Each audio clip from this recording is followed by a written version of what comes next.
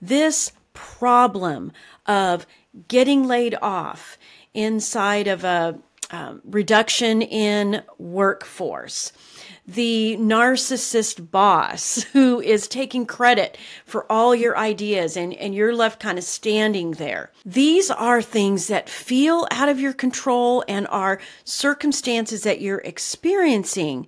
But what I want to tell you is there's absolutely a way to wrap your arms around it and feel more in control and actually create a career path for yourself that is easy, effortless, and in kind of free flowing. Hello, and welcome to the Love Your Work Life podcast. I'm your host, Elissa Shuck. Whether you're going for that next promotion, looking for a job, or making a career pivot, I'll teach you how to navigate it all so you can have the career you want.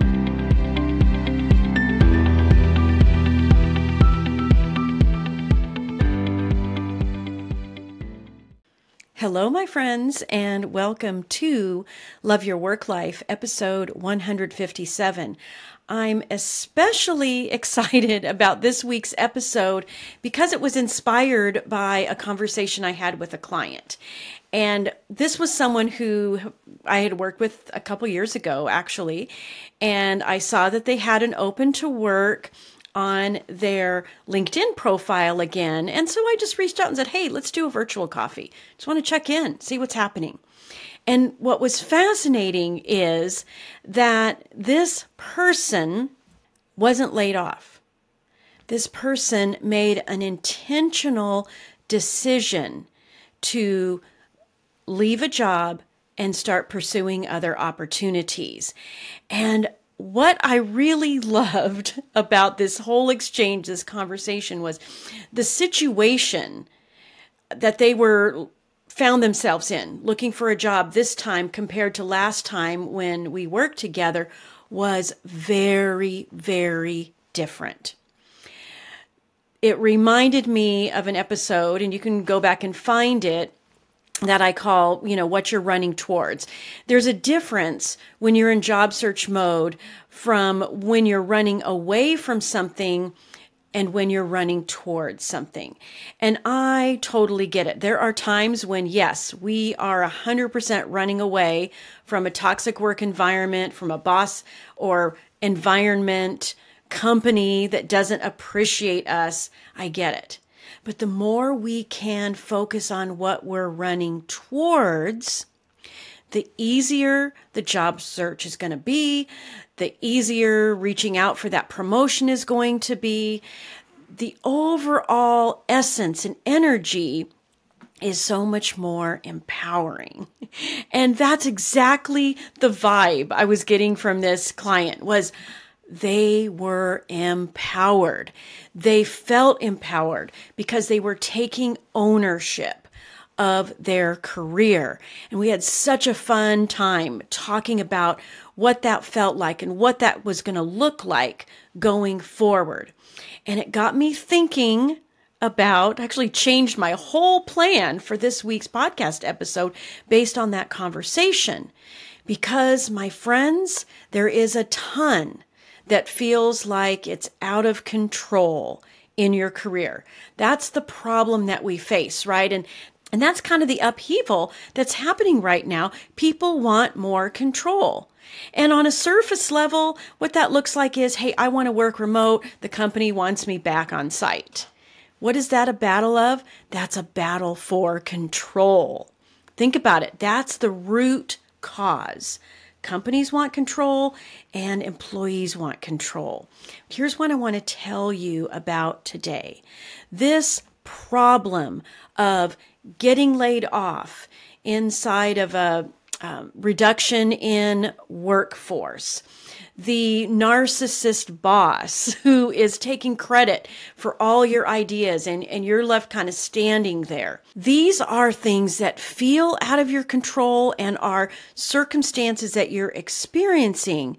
But what I want to tell you is there's absolutely a way to wrap your arms around it and feel more in control and actually create a career path for yourself that is easy, effortless, and in kind of free flowing. I'm going to give you 3 tips to help you get there. These are tips that I have used throughout my career to have that sense of control. And here's what it's all about.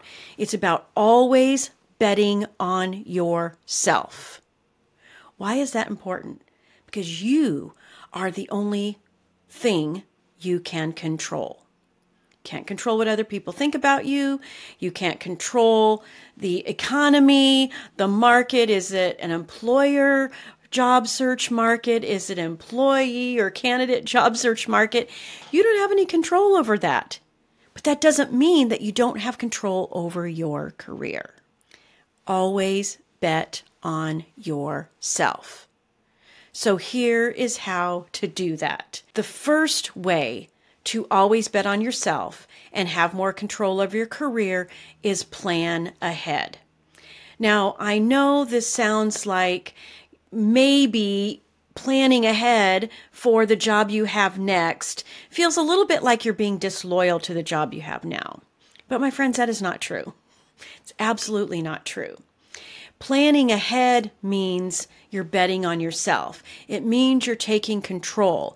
It means that amidst uncertainty, you have a certain assuredness and certainty about yourself.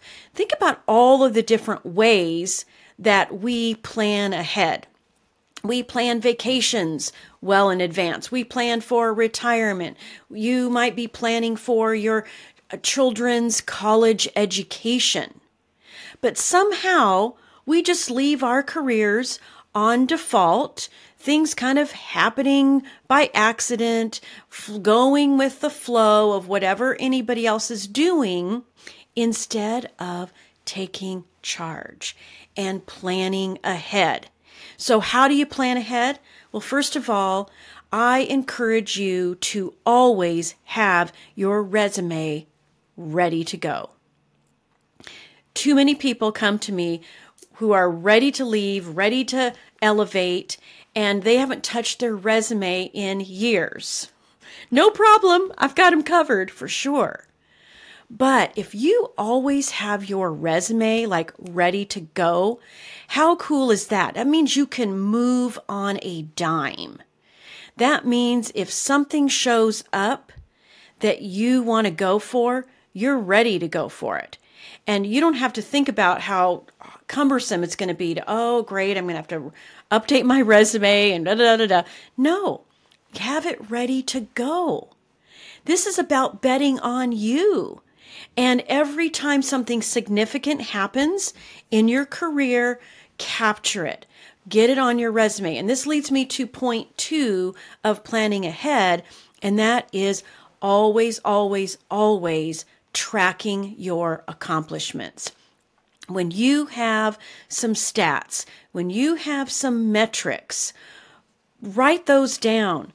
Keep track of them. Maybe you even email yourself an email from work to your personal email with those report stats.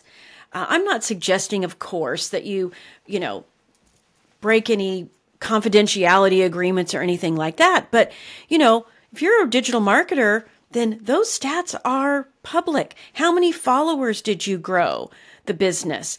There are so many things that you must own when you're betting on yourself, and those results, those accomplishments, that impact that you create day in, day out are your results. Please don't shy away from tracking them. Start a weekly journal, maybe at the end of your day every day, or maybe once a week on Thursday nights. If Friday is Friday, you just want to break away from work at the end of the day, then maybe Thursdays is a great day to capture those accomplishments. But by having your resume always ready and capturing your accomplishments on a regular basis, you are planning ahead. This isn't about being paranoid or, doomsday preparation. It's about betting on yourself. It's about owning what you can own and control in your career. All right, step 2 in betting on yourself is always be curious. Curiosity is such a key component. Curiosity isn't about moving too swiftly into something. It's kind of like just always having your eyes open.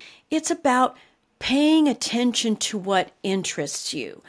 I can tell you from personal experience that I've always paid attention to what's interesting to me on the job. The current things I'm doing and the things that are interesting that I might be able to leverage going forward or develop in myself or invest in myself so that I have additional skills that either benefit the company that I'm working for and the role I have or me in my future. I learned this through teachers and psychologists like Marcus Buckingham and Donald Clifton. I really recommend a couple of books to you. I'll put them in the show notes. But what it's about is leveraging your strengths, paying attention to what interests you, and just realizing that because it interests you, you probably already have a strength associated with being successful in that area of interest, in that new job function, in that little pivot that you're thinking about. It's really fascinating. Once you start paying attention, then ideas, inspiration, motivation starts coming together and actually can loop back to part 1 because now you're paying attention to your accomplishments as associated with those interests. And here's the other aspect of curiosity. Curiosity is also about connecting the dots from your natural behavioral strengths to those areas of interest, those things that kind of capture your attention or spark a little something for you. In the personal dynamics report that I have all of my clients participate in, one of the little exercises that is available in that is just some questions, just some self-awareness things. And you can do this anytime. But it is, what do I enjoy about the work I do? And how do those things I enjoy connect to your natural behavioral strengths, to my natural behavioral strengths? My friends, this kind of self-awareness will be so empowering. You combine that self-awareness with curiosity, and I'm telling you, it is how I accomplished every single thing I set out to accomplish in my career. And that includes the pivots I made when I got laid off. Every time I got laid off, I decided to pivot. It's like, I think I'm kind of done with this industry. What do I have? What value can I offer in my next role in this new industry? That's what curiosity does. That's what tracking your accomplishments does. That's what having that kind of self-awareness around your strengths and connecting the dots to your interests, to the occupations that are capturing your attention. I also had another client recently come to mind because they worked at a company that another client was interested in. And I thought, maybe an introduction would make sense just to, kind of help my new client understand the company that my previous client was working in. And so I reached out. We had a little DM conversation on LinkedIn, and I loved it because this person said, "You know what? I looked at my personal dynamics report again the other day, and I fell in love with me again." That's what self-awareness does for you. That's what understanding your strengths does for you. And the personal dynamics report that I use with my clients, I started using that years ago when I was coaching on the side and before all of my major career pivots through layoffs and what have you. And every time I needed to shore myself up, I went back to that report. And I just infused my brain once again with the things that make me uniquely me and the things that just empower me to bet on myself. You can do the same thing too. Now, the third thing about betting on yourself sounds absolutely counterintuitive, and that is always be selfish. It's counterintuitive because we're taught different things, right? We're taught to give and give and give and contribute and contribute and contribute. And we can, and we must.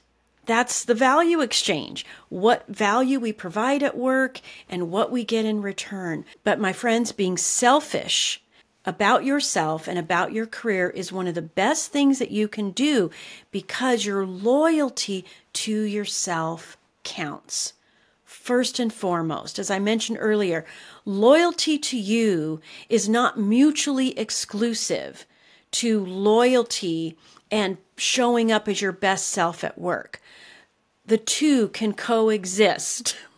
They can both be a yes. And when you're loyal to yourself first, it actually helps you show up as your best self at work. It really does. It's about just connecting to who you are. And the more connected you are to yourself through this selfish kind of loyalty, the more ease and certainty you have about yourself, which means you show up in confidence, you show up empowered, you show up assured, you show up as the highest energy in the room and with everybody you interact with. And that's just not empowering for you, that's empowering for every single person that comes into your sphere of influence. Whether it's people you're interacting with as an individual contributor, whether it's your team because you're a middle manager, you're influencing them, you're influencing the people above you. This kind of selfishness and loyalty to yourself can do nothing but help you thrive at work.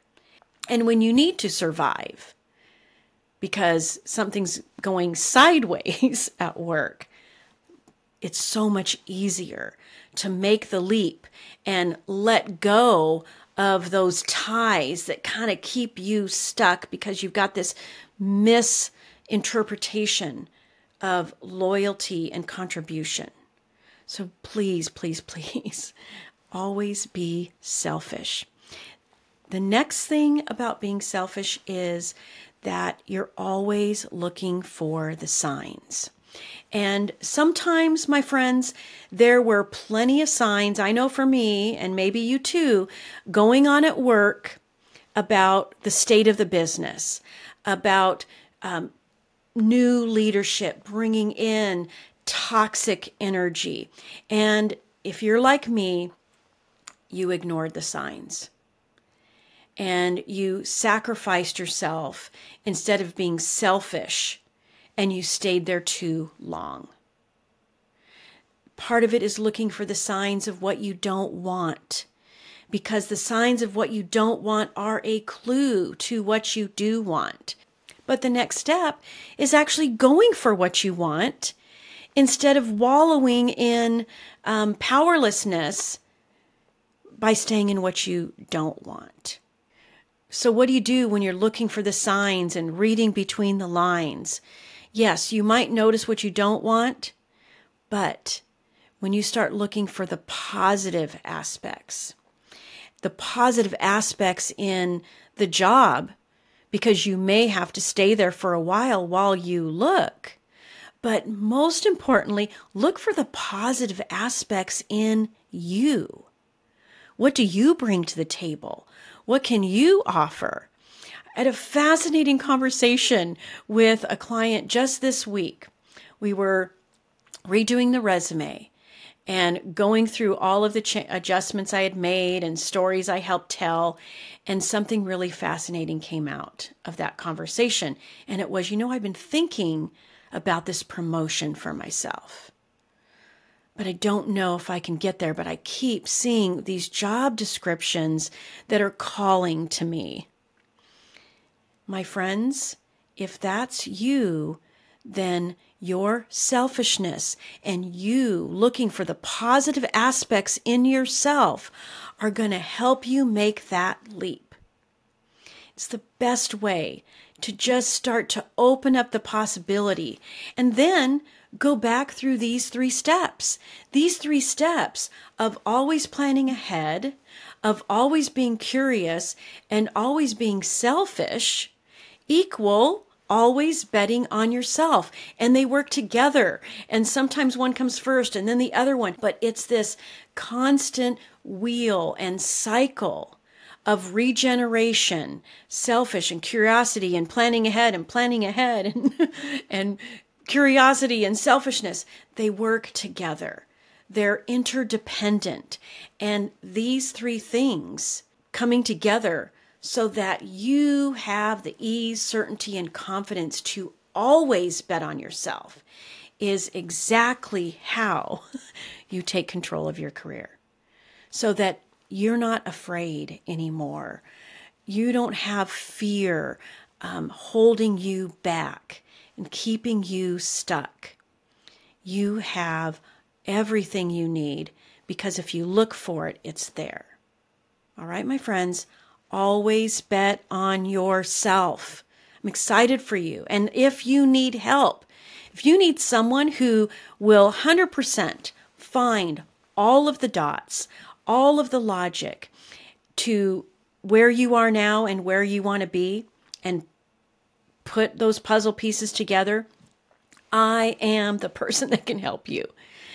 It's my love language to help people see their own possibilities, their own capacity, and get that vision and fire for what's next, and to bet on yourself and go for it. All right, my friends, I will talk to you again soon. If you like listening to this podcast, I invite you to visit the Love Your Work Life website at elissashuck-careercoach.com. On the site, you're going to find free resources and information about all of my coaching programs, everything you need to land a great job, advance your career, and lead and build an awesome team. And of course, don't forget to subscribe to this podcast and don't forget to follow me on LinkedIn.